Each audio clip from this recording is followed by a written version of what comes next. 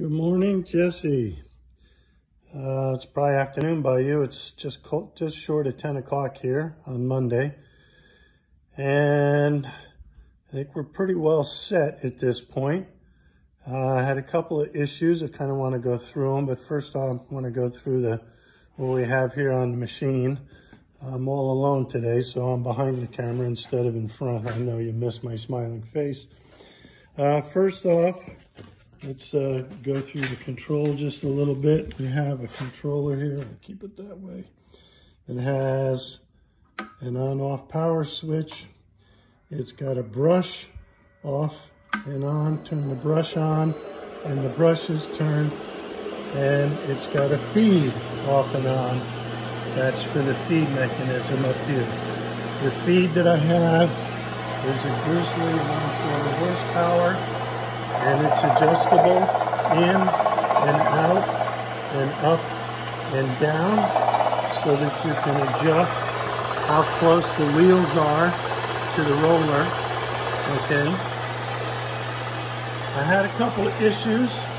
Let me turn that off just so it's just a little bit quieter while we talk a little bit. I had a couple of issues that's why it took so long to get finished. Originally, all right, so what we have here is a drive motor and a belt tensioner and two pulleys that rotate the two brushes. So one of the things that I wasn't all pleased with first is we want to be able to move, so the boards come in from this end. We want to be able to move this back and forth, okay,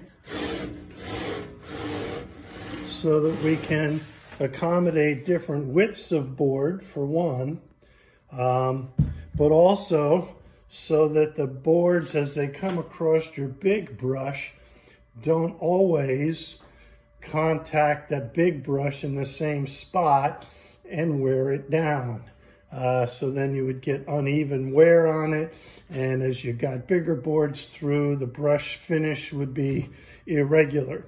For a similar reason, I have these rotating mechanisms here, and the rotating mechanisms turn two screws and they raise and lower the brushes in relation to the roller. So again, as a board comes through here, it doesn't always hit the brush in exactly the same location. You can raise it and lower it. Basically from here you can lower it. It's raised up the whole way. And with that, the boards as they go through, because I expect you're mostly going to be doing 1x material, which is 3/4. So the original, so these guys slide back and forth now really nice and easy. And I put a little, go up above here, T-handle on here. So you crank that T-handle and it clamps down on it and it doesn't move. So I've got two T-handles down below on those carriages. And what I originally had for those carriages were bushings. And the bushings move real smooth when they're on the rod here. But when you put them in an assembly and you've got a little bit of ability to cock it back and forth, they just didn't work smooth. They binded, they made it difficult. I didn't like it. So I switched out to linear bearings. Much better setup. It cost a little more, but it was definitely worth it in my opinion. So the new setup's got linear bearings. Originally I had bushings, so I had to wait for those bushings to come. The other thing that happened was I originally put these bearings in place. Now on here, there's a through shaft, okay? The shaft has got a bearing at the top and a bearing at the bottom. You can't quite see it here because it's underneath this bushing or this belt. Let me move this forward a little bit. You'll be able to see a little more. Okay. And there's another one up above. Well, after I ran it for a while, one of these guys, this one right here, the seal on it just blew up. and it started making noise, and I didn't like it. So I replaced these bearings, which are supposed to be good for 1/4 horsepower and 6,000 RPM. I replaced them with larger bearings. So now I have standard flange mounted bearings. There's one on the top right under here, and there's one on the bottom. Let's see if we can see that right there. So I've got 4 flange mount bearings that are now supporting, which was a 1/2 inch shaft. It's now a 3/4 inch shaft. So I completely remade that whole assembly in there, and that's what took me the extra time. All right, so getting parts, making a prototype, making it work, and then running it for a period of time just to make sure that everything was okay. So now we have, I started with the electrical controller. 2 other things. I mentioned this before, but we have here, okay, we have here, let me put it down on the floor, sorry about that. Okay, we have 2 of these puppies, okay, and these you're going to mount right here, okay, there and there. You're going to mount those to the rails of your current brush machine. And they've got a pair of them, so you got a left and a right. Here's the right. Okay. So that you're going to line up, because now we have 2 side brushes, so I have to align the board to the side brushes. So you're going to line up the board. So a group of boards are going to go through the machine in one location or another across your big brush. They'll exit that brush, and as I mentioned before, this guy here, I left bolts in the in your package. This guy gets bolted to the end of your current frame. I've got a shipping bracket here. Gets bolted to the end of your current frame. So this frame here on the top surface is one with your current brush, okay? So you're gonna line up the boards with these guys coming into your current brush machine. It'll go across the brush, it'll come out of there, and then we've got 2 alignment brackets here. So these slide left and right. They've got a hand crank on them here, so you can tighten them up, and they stay nice and snug, okay? And they make sure, I should have lined that up properly, they make sure that the board, I'm looking straight down the inside here, the board then comes through here, down here, and hits that brush. You don't want it to hit the brush too hard. The brush only has bristles that are 3/4 of an inch long. You don't want to crash into the dust collector shroud. And actually, you don't want to brush too hard anyway. You want to give it a light brush.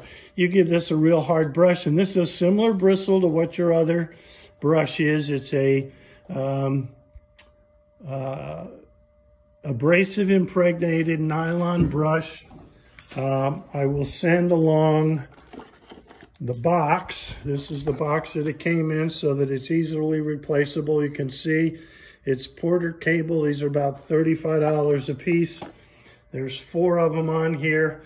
I'm not sure how long they'll last, but they should last a good while. In order to replace them, you have to take the shroud off. There's 2 bolts here, a bolt and a bolt. You take those bolts off, the shroud will come off.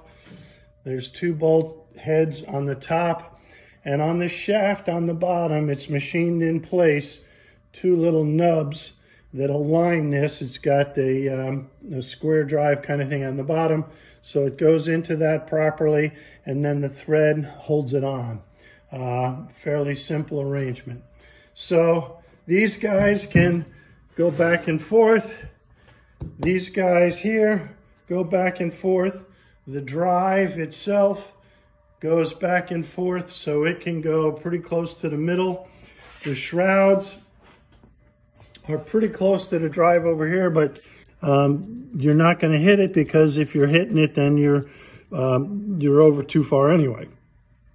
All right, and this basically, these drives I found worked best if they rotate clockwise on this side, counterclockwise on that side. That tends to take the board from your brush and push it through here. This guy is the guy that keeps it at a steady state speed so that it's not shooting on through there. In addition, the drive itself on this side, it's got a gearbox. One thing I am going to tell you, I'm not going to deliver it with oil in it because it'll spill all over and the shipping company doesn't like it. But there's a note on here, make sure that you fill the oil, okay, before you run it. You can actually get to it from this side over here, all right? Also, the gearbox, this is a gearbox here. So this is not a variable speed motor, but it is a gearbox. And if you take this off, and I give you the instruction sheet with this as well, of course, there are 2 gears in here, these 2 gears here. And if you want to increase or decrease the speed, you can change those around. There's another set of gears that goes with it, an instruction sheet. It tells you what the speed, in fact, right here, it tells you, given basically, you're running on 60 Hertz with gear A as a 6th gear. It goes 20 feet a minute. So it goes from 20 feet all the way up to 43 feet per minute. So you should be in good shape with that. All right. If there's, let's see, I'm going to put this together and then I'm going to run a board down through it with the vacuum. That's the other thing, the vacuum for this, what I found worked the best. I tried my bigger dust collector, but actually what works the best is a shop vac. So I hooked up a shop vac with 2 hoses here. I am going to have to reposition those. I discovered this morning as I was playing around, because I didn't have this on there before, when I want to lower this all the way, the hose is going to get in contact with this roller. So I'm going to have to raise these up. I'm going to put a plate, an adapter plate in here. But regardless, let me go ahead and back off of this.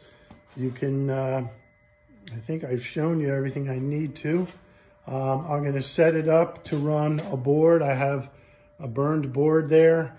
I'm going to run that through, and that'll be a second video. It'll take me another couple of minutes after I clean some of this stuff up.